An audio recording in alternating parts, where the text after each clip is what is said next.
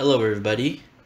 In this video I'll be showing you how to quickly convert a photo into something that's engravable in your laser cutter. This requires no download of any software such as Adobe Illustrator or CorelDRAW. This will all be done online and it takes less than 5 minutes to do. We'll be using a website called IMAG-R, which was developed by Lucky Crew and his team, and if you would like to support them, please consider donating.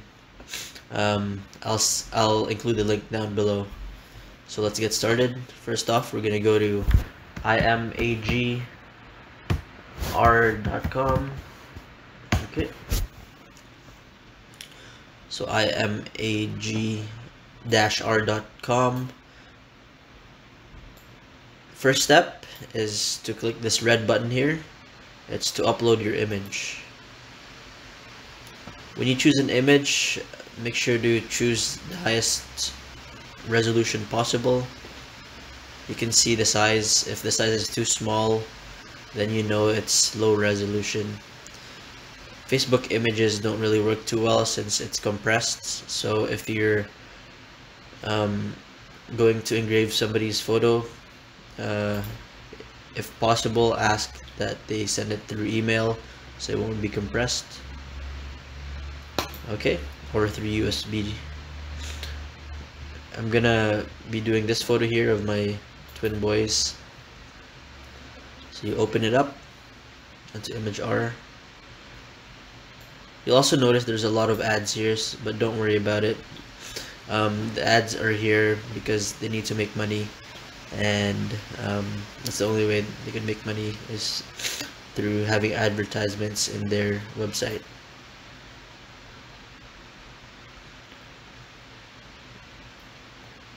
Okay, so this is the photo. The next step is that yellow icon, and you can crop your image as you like. We'll crop it like this.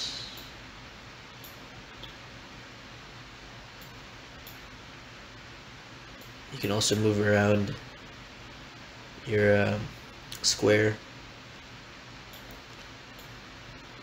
and you can round the edges if you like. For this example, we'll just use square edges. Press crop, and it'll crop it for you. And please note that when you load your photo into IMAG-R, it'll automatically create it into this black and white image here. Okay, so the next step is to resize your image. This green button here. You can either work in pixels, inch, or millimeters. We'll be working in inch, and on here you will have to input what the final size of your engraving should be. For me, I'm gonna do 5 inches, and that will automatically adjust the height based on the width, and vice versa. For the DPI, I usually set it to 300. The higher your DPI, the longer your engraving will take, so just take note of that, but you will have more resolution. Okay, so 300 DPI, and press OK.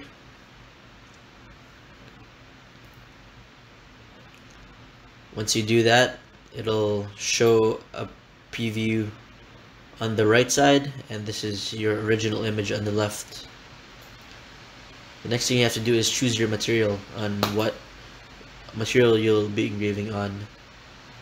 On IMAG-R, there's 3 choices for the method of dithering: the old method, the Norton method, and the new method. The old method works okay, but not as well as Norton or the new method, so I usually stick with the Norton method, but you have to experiment yourself which one will work better for you. We're going to be engraving on acrylic, so you choose Norton acrylic, but if you're engraving on wood, for example, you choose Norton wood, and so on and so forth. And leather, black slate, glass, what else do they have here? Cork. Yep. And press OK.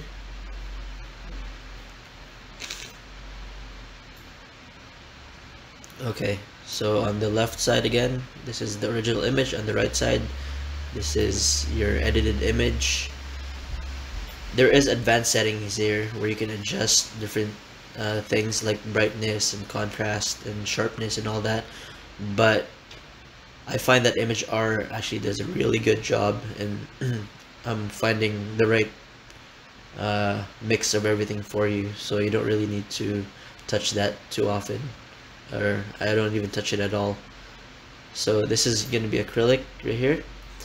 As you can see, it flips the image for you, it mirrors it for you, and it also creates it negative for you as well automatically.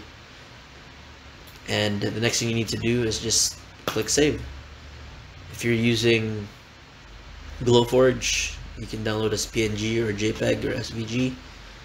If you're using anything other than the Glowforge, or if you're using Lightburn, you can download as BMP. I'm going to be using Lightburn, so I'm going to download as BMP. Sometimes an ad will appear before you can download, but this time it didn't appear. So if an ad appears, just exit the ad and it'll download your image for you. Okay, so we're gonna save it in this folder. Just choose the folder you want to save it in. Alright, and we'll open up that folder and it should be in there. This is it. This is the one. Yep, that is the one.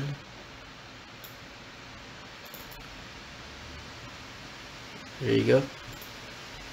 And for Lightburn users, you're gonna have to do one extra step here. So if you load your image into Lightburn,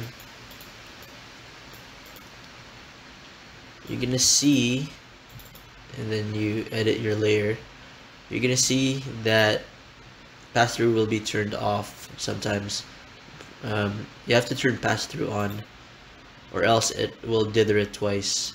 Because this image is already dithered, IMAG-R already dithered it for you. But if you turn pass-through off and choose any dithering methods here like Jarvis or Stucky or anything like that, or it will double dither and you will get a really crappy image, a really crappy engraving. So make sure to turn pass-through on and press OK.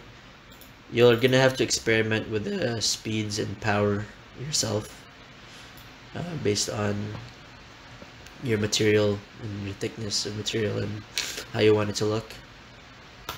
And that's it. If you have any questions, just send me a DM or email me at laserillusionstech@gmail.com.